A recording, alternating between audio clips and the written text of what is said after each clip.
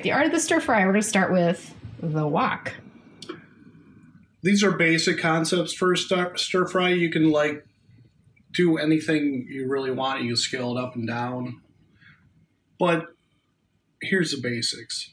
So you get a wok. You use a big frying pan if you want. You use some toasted sesame oil. Just a little bit. I usually just like eyeball it, maybe like a tablespoon. And then I put in a little canola oil. Just maybe another tablespoon. Okay. And then you just like mix it around. Especially when it's hot, you heat it up. So you get it really hot, just smoking. And then you throw in your first ingredients, which are these. We don't have this on yet. No. Oh, you got everything all pre-chopped, right? Yeah. This is what you want to do for a stir fry. You want to have everything chopped and ready to go. Because it goes fast. Yes. So you have onions, red peppers, carrots, whatever you want. It's really limitless. Whatever vegetables you want. And excuse our dirty sink, but I was also, I want to pause about tofu. Tofu, you might think really sucks sometimes because it doesn't really have much flavor and it gets really soggy.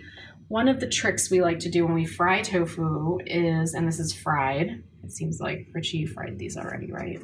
Yeah, you just fry it in a little oil in a pan. So one of the things that we like to do is drain the tofu overnight. So I press it down and wrap it up in saran wrap and use something like this and put the firm tofu in there, and all the water comes out. And all the water comes out, and it's nice and crispy, and then also it'll absorb your sauce much better, and your stir fry won't be so soggy because the tofu is releasing a bunch of water. Really recommend that, and I think you'll hate tofu a lot less. First thing you're going to add to the pan is this right here. So start with your base. This is your base. Garlic, ginger, and hot pepper if you want. This is a serrano pepper or whatever it is. I think it's a Fresno pepper. Fresno pepper.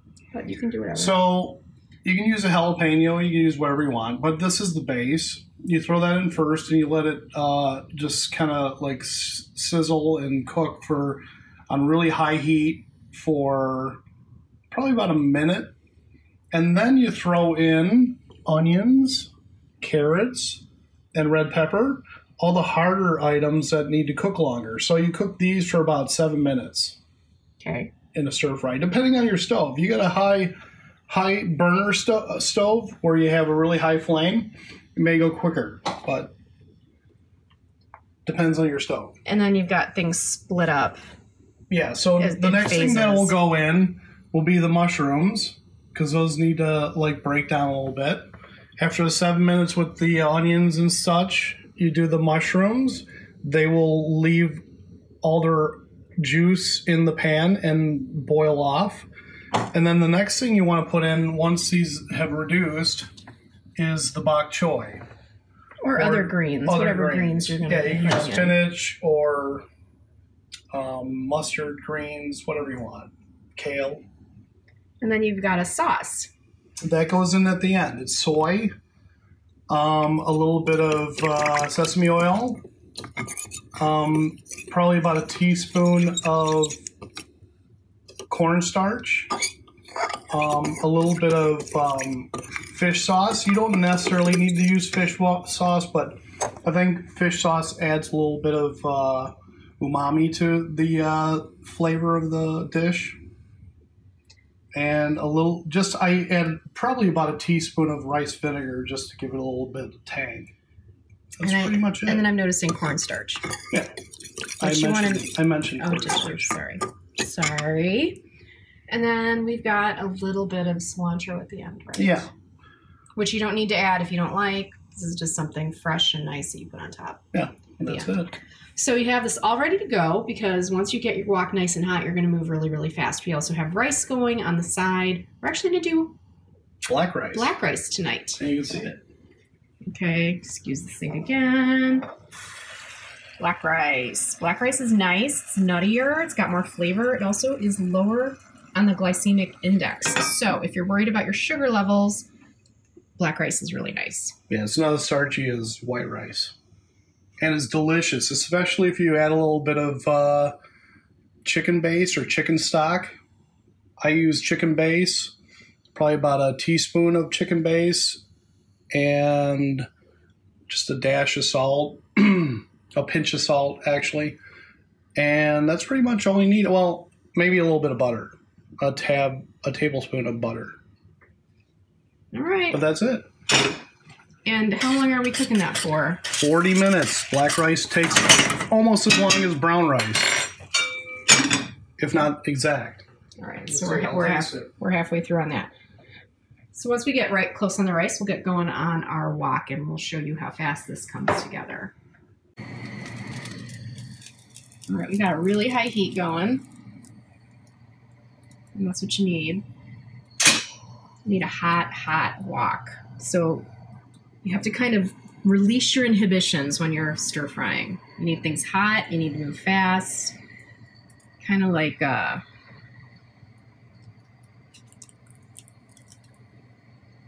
you need to like embrace your inner chef.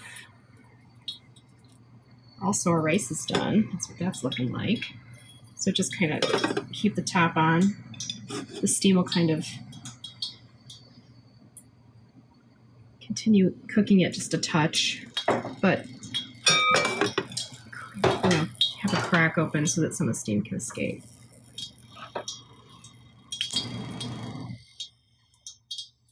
A little bit of smoke. So that's what you're looking for, is some smoke. You see that? And the base. If you remember, garlic, ginger, and we're throwing in some peppers because we have them in the crisper drawer.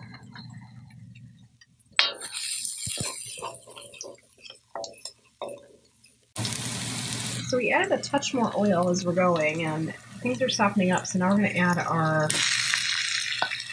big vegetables. About 3 to 4 minutes, and what we're looking for is translucent onions. They're almost there. And once they get there, that's sign 2.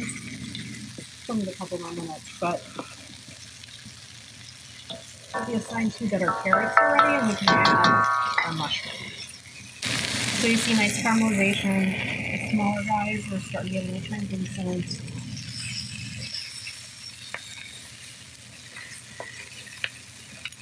I think it's time for our mushrooms. Let's toss them in. These are shiitakes. You can use whatever you want. Once you kind of understand the basics, the structure of the stir fry, honestly, you guys can put whatever you want in here.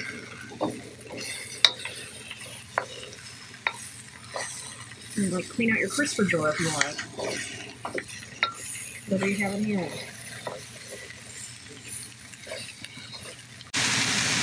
It's also good to add a touch of canola oil each time you add something, just to get things moving. Like a teaspoon or so. Shiitake base starting to get starting to move.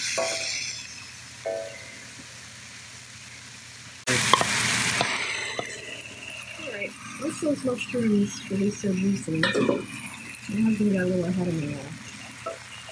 See that? There we go. So that was about 3 to 4 minutes, and you add your greens.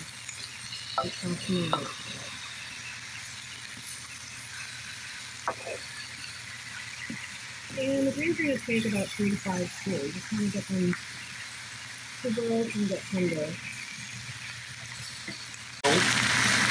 Okay, see how they wilted? Alright, now it's time to add our tofu and our sauce.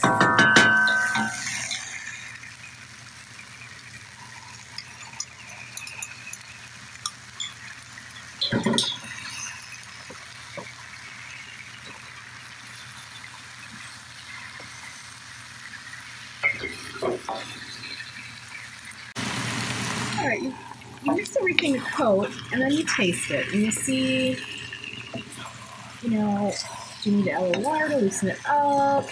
Is it too pungent? Is there enough sauce there to coat everything?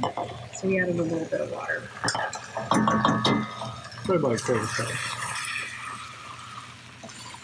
Always taste and adjust your seasonings and adjust things. Especially if you're the recipe, and I put recipe in quotes because it's looser, right? We've added a ton of other things. So, But don't over salt. Just add salt at the end. yes. Especially when you're doing the soy It's about perfect. and fish sauce. Perfect. I think that's ready. All right. Serve it up hot with your rice. There it is.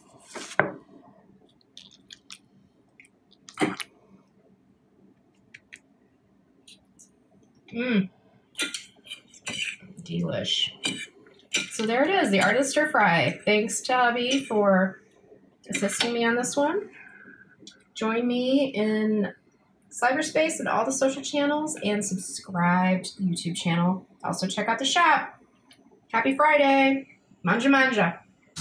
One of the things I wanted to cover when it comes to woks is properly washing and seasoning and keeping your seasoning on a wok. So when we have a well-seasoned wok, well-loved, well-seasoned. How old is this wok? Gosh. 15 years. Yeah, it's been a long time. We got it in Chinatown. And you can see it's really dark and it's seasoned. And my husband's very particular on how he clean this and how he dry it. If it's properly seasoned, it won't rust, and it makes for good stir-fry cooking. So when you wash your wok, you're using warm water, dish detergent mild. You're not scrubbing it, right? Right. No scrubbing. You're just using the soft part of the sponge and gently cleaning it out. That's phase one. Now he's putting it back on the stove. You can see kind of from the edges the font that we have. He's using a paper towel, and you're just going to lightly dry it.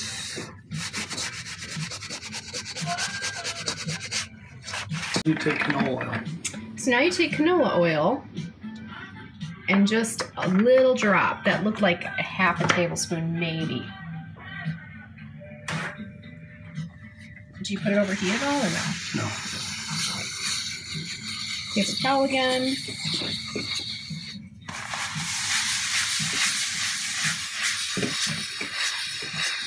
And you're just coating the inside.